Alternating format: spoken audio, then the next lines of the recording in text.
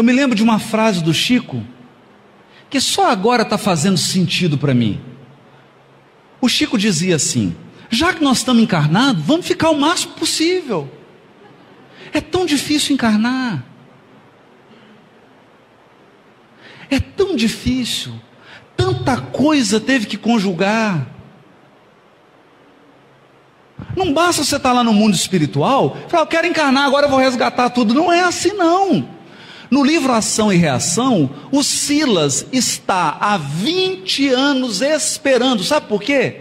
Porque a alma que ele precisa resgatar os débitos com ela, ele não a encontrou.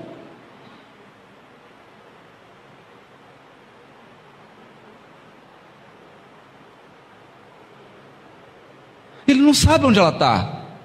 E o André Luiz pergunta, mas não é possível, Silas? Será que os nossos benfeitores não sabem? Eles sabem. Mas André, os benfeitores não podem resolver nossos problemas por nós. Dizem eles que faz parte da minha colheita experimentar a dificuldade em encontrar o meu adversário.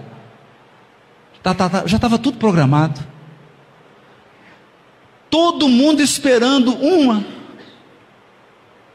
criatura. E sabe qual foi o caso? O pai era um advogado, muito bem sucedido, com muitas posses, uma mãe muito bondosa, e o filho, que era o Silas. Formou-se, mas não precisava trabalhar, resolveu ser solteirão, mas o problema dele era com posse, muito apegado à posse. Quando a mãe desencarnou, ele logo ficou tão preocupado com a herança que até o pai assustou. E ficou ali aguardando o pai para herdar tudo. Acontece que o pai, com 65 anos, casou-se com uma jovem de 32. E ele, agora assustado, com a perspectiva de ter que dividir a herança com a nova esposa do pai, assassinou-a, envenenada. Ok. A mãe está disposta a reencarnar para ajudá-lo. Ele já está pronto. O pai já topou. E a madrasta? 20 anos não encontrava ela.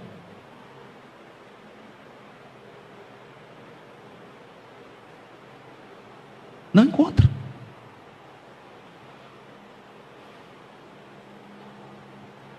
E ele contava isso para André Luiz chorando.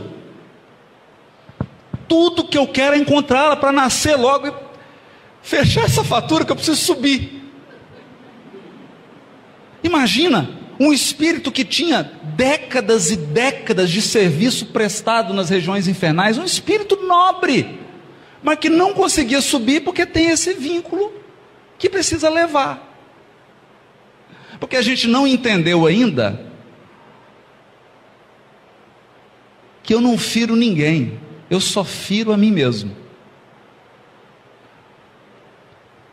Toda vez que eu prejudico alguém, eu estou ferindo a mim mesmo. Para me curar, eu preciso ajudar a quem eu prejudiquei. Ajudar.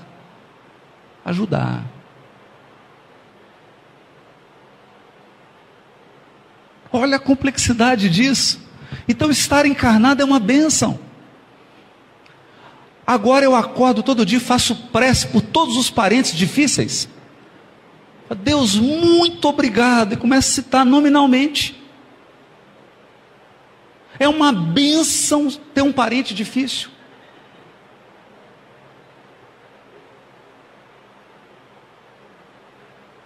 É uma bênção.